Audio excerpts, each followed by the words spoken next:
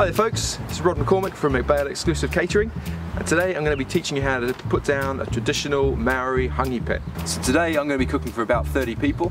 So what I've done is dug a pit about 3 feet deep, 3 feet long and about 2.5 feet wide. I've started piling in the stones to line the bottom and then piled it up with kindling, and we're going to make a crisscross pattern with the wood. It's going to burn for probably a couple of hours until all of the wood's burnt away.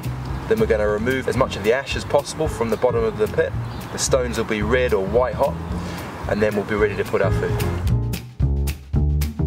Now we've got our fire lit, the most important bit.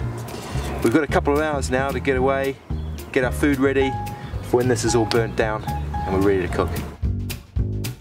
I've got a shoulder of barbecue pork, a few chickens, shoulder of lamb, and that's going to go on the base of the hangi.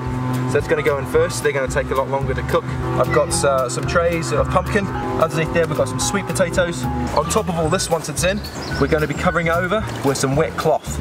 Over the top of that, I'm then going to add some hessian sacks to again add another layer of protection from that soil getting into the food. And because this is all wet, it's going to add a lot of moisture, which is going to create steam on the hot rocks to help steam the food in the hangi.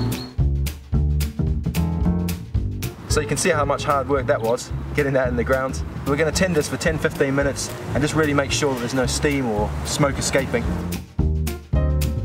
So here we are, 4.5 hours later, a few beers sunk.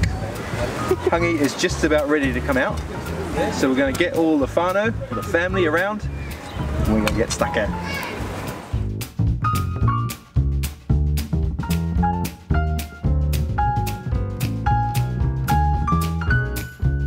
This lamb looks amazing, literally pull apart.